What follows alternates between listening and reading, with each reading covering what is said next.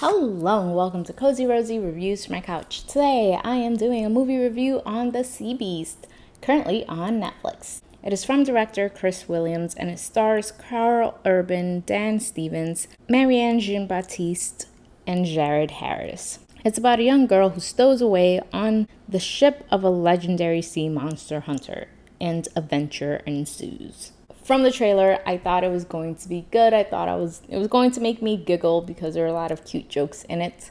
And I have to say, it definitely reminded me of Moana, but after watching it, it was kind of like Moana and Pinocchio combined. You'll see why, just go watch it. And it was really interesting. It was a sci-fi animated adventure movie, and it gave everything that you needed. It had a resounding message of questioning authority and standing up for what's right. Just like I thought, I enjoyed the humor, and it reminded me a lot of Moana and Maui.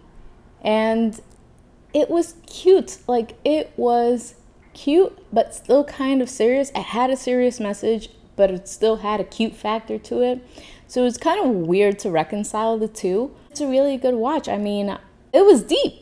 It was deep for a little animated movie. And also the animation was incredible. It felt realistic, which I think helped with the storytelling, especially the way that they were able to bring these monsters to life. Like, it felt like this was a real place. So for rating, I give The Sea Beast a 4. So good. I thoroughly enjoyed it. I definitely recommend it. It's one of those movies that's definitely a hidden gem and you don't really think to watch it, but once you do, you're happy you did.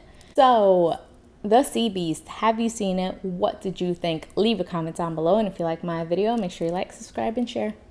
I appreciate it. So, until next time, friends, bye.